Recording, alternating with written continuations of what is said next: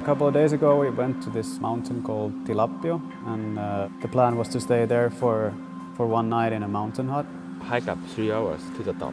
It's hard to access good backcountry easily because it's so freaking deep. So splitboard is a good tool for accessing backcountry here and getting into places fast.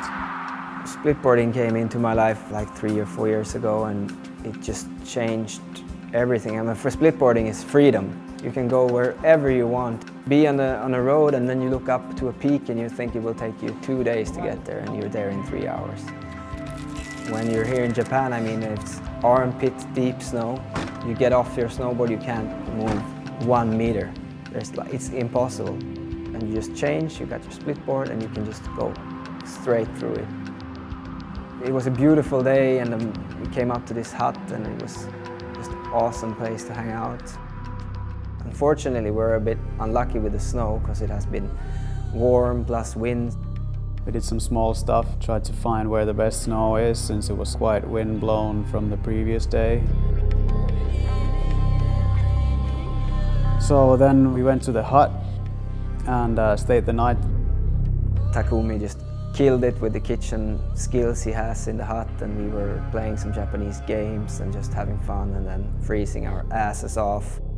There was no heating or anything, so we just had like good sleeping bags from Takumi, and we wake up and it's not sunny anymore.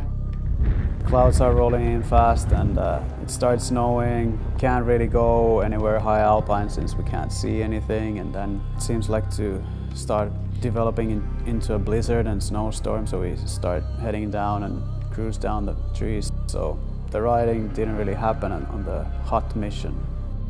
You can't change what Mother Earth is bringing to you, so you can just stay happy, and it was an unforgettable experience, although we didn't get to ride any.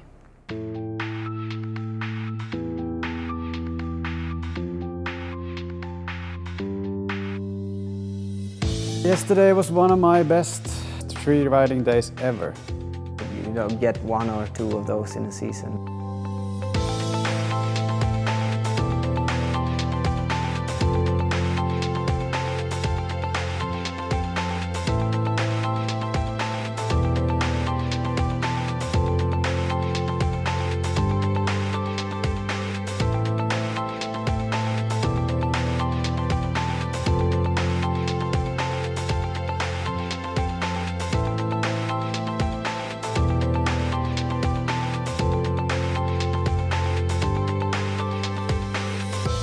This tree run is amazing what we did. There's pillows in there, there's like small chutes, and you can't ask for much more.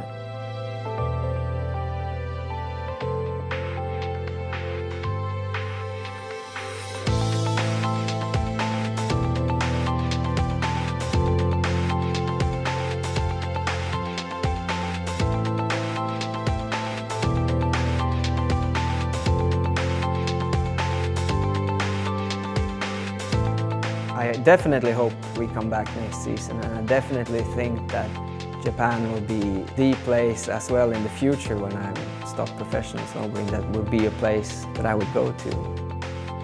We found some lifetime friends here for sure, and I would just want to come back over and over and visit them again and again.